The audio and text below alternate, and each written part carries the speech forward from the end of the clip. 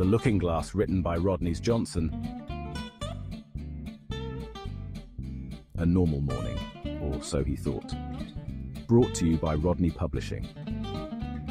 Andrew woke with a start. Sun streamed through his window. It was going to be a hot one. He could already feel the humidity clinging to his skin. Andrew yawned and hopped out of bed. It was Thursday, which meant coffee at Mrs. O'Malley's and a visit to Detective Crane about that case. You know, the one with the missing cats. He went through his usual morning routine. A quick shower to chase away the sleep, a quick glance at the sports section, and a breakfast of toast and jam, just the way he liked it. As Andrew stepped outside, he noticed something strange. The street seemed quieter than usual. He shrugged it off. It was early after all. People were probably still sleeping in. Andrew decided to walk to Mrs. O'Malley's. It was just a few blocks away, and the fresh air might do him some good. Besides, he needed his coffee fix. The bell above the door chimed as Andrew entered Mrs. O'Malley's coffee shop. The aroma of freshly brewed coffee filled the air, but something was off. Where was the usual morning crowd? Old man Withers, who always sat by the window with his crossword puzzle, was nowhere to be seen. And Mrs. O'Malley, where was she? "Mrs. O'Malley," Andrew called out, his voice echoing in the unusually empty space. Only the clinking of coffee cups and the soft hum of the refrigerator answered him. Andrew felt a shiver run down his spine. This was starting to feel weird, really weird. He walked up to the counter, his heart pounding in his chest. A young woman, her back turned, was wiping down the counter. She was a stranger, her face unfamiliar. "Excuse me?" Andrew asked, his voice barely above a whisper. The woman turned, her eyes wide with surprise. "Can I help you?" she asked, her voice unfamiliar. Andrew shook his head, his mind racing.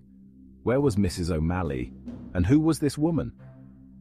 He mumbled something about needing to leave and practically ran out of the coffee shop. He decided to head straight to Detective Crane's office. Maybe the detective knew what was going on. As he walked, the streets remained eerily empty. He passed by Mr. Henderson's bakery, but the smell of fresh bread, usually wafting out onto the street, was absent.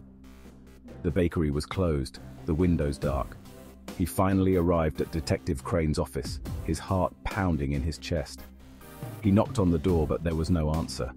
He tried the knob, and to his surprise it was unlocked. "Detective Crane!" Andrew called out, his voice echoing in the quiet office. Papers were strewn across the floor, and the detective's chair lay overturned. It looked like something out of a bad detective movie. Where was Detective Crane? And why did his office look like a tornado had swept through it? Andrew felt a cold shiver run down his spine. Something was definitely wrong. Just then, a gust of wind slammed the office door shut, making him jump. He spun around, his heart racing. Was someone else in the office? He strained his ears, listening for any sound. That's when he heard it. A faint cry, almost like a whisper, calling his name. Andrew. The voice seemed to come from outside, through the now open window. He cautiously approached the window and peered out. The street below was deserted, just like before. Had he imagined it? Section 5. The park was never this empty. Andrew decided to check the park. It was usually bustling with activity at this time of day. Surely he'd find someone there. But as he approached the park, his heart sank. The swings hung motionless.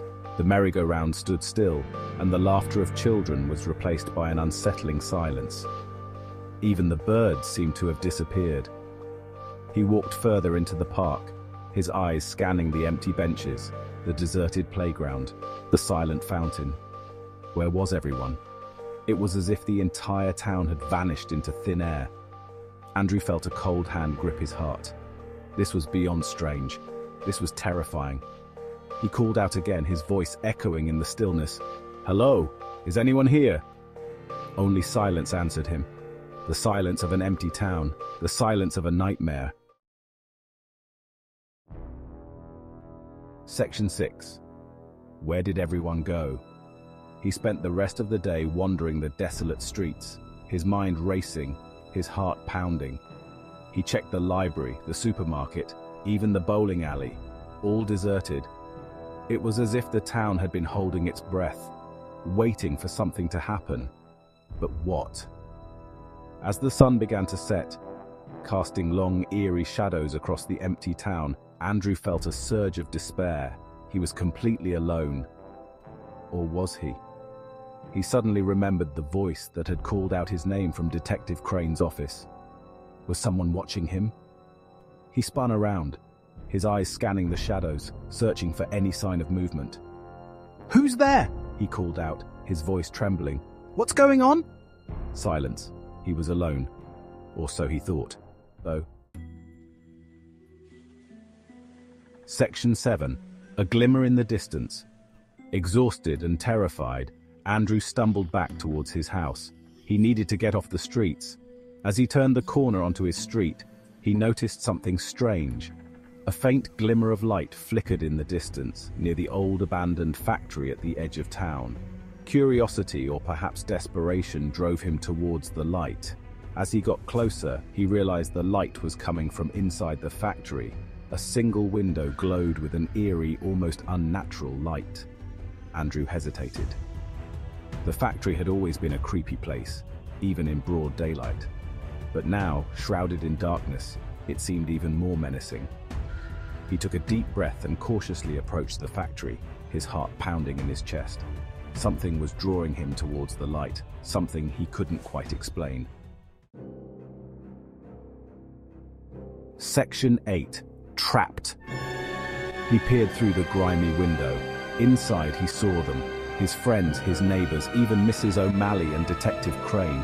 They were all there, standing motionless, their faces pale and drawn, their eyes wide with fear, and they were all staring at something behind him.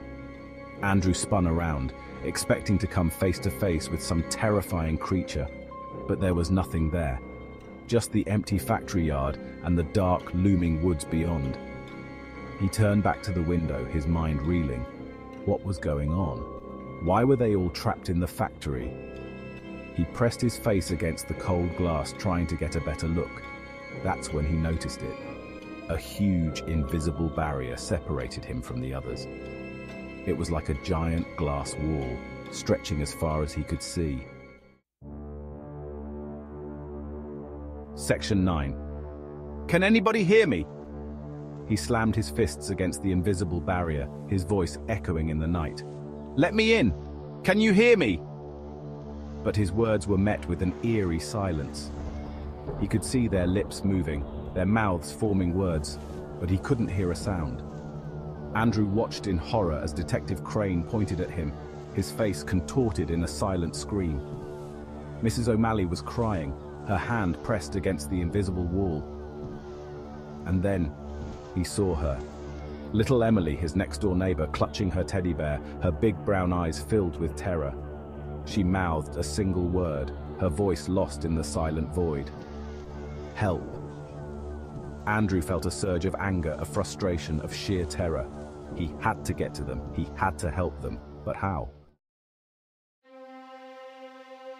Section 10. Andrew's nightmare. The last he saw of them was Emily's tear-streaked face as she was pulled away from the window, disappearing into the depths of the factory.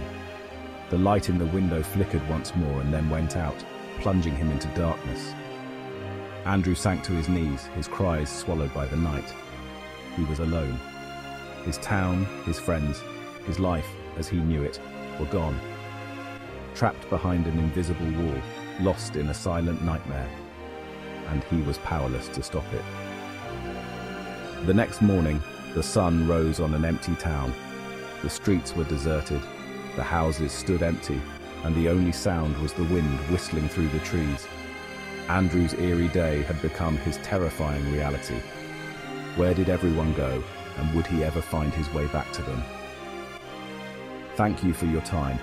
More short stories can be found on my YouTube channel at Rodney's Publishing. Leave a comment, like, and subscribe.